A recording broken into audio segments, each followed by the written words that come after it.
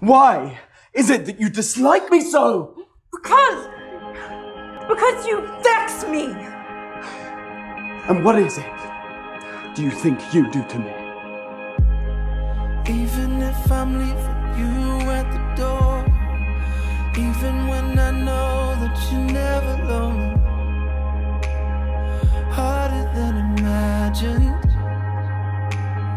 harder when it's cold. Even when I'm playing in the fire, even when I'm doing it for all my life, harder than imagined, harder when I let it go. If your silence is an indication you're reconsidering your declaration. Is that what you want for me to reconsider? It does not matter what I want. I do not think that is true. I'm to return to India the moment my sister marries.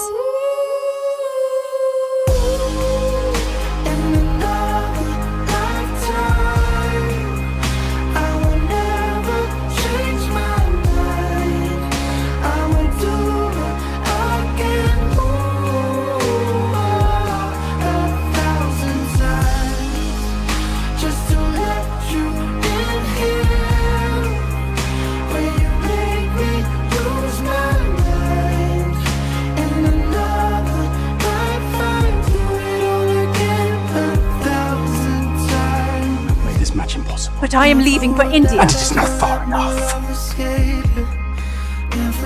Do you think that there is a corner of this earth that you could travel to, far away, to free me from this torment? I am, as you concluded, you must stop. It has been you this entire time, spinning my world off its axis, making me reconsider everything I've ever told myself.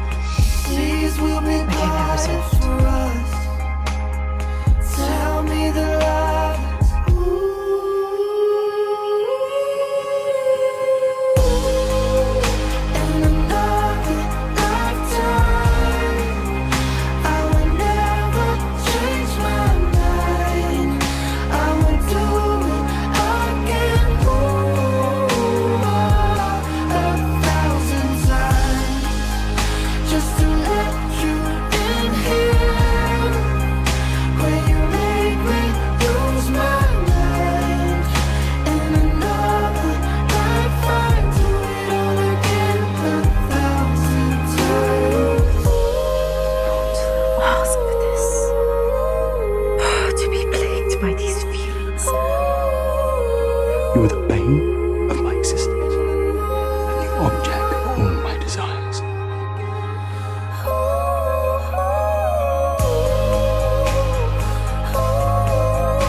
I was fearful of losing you. It is why I could not visit you after your accident. I could not bring myself to.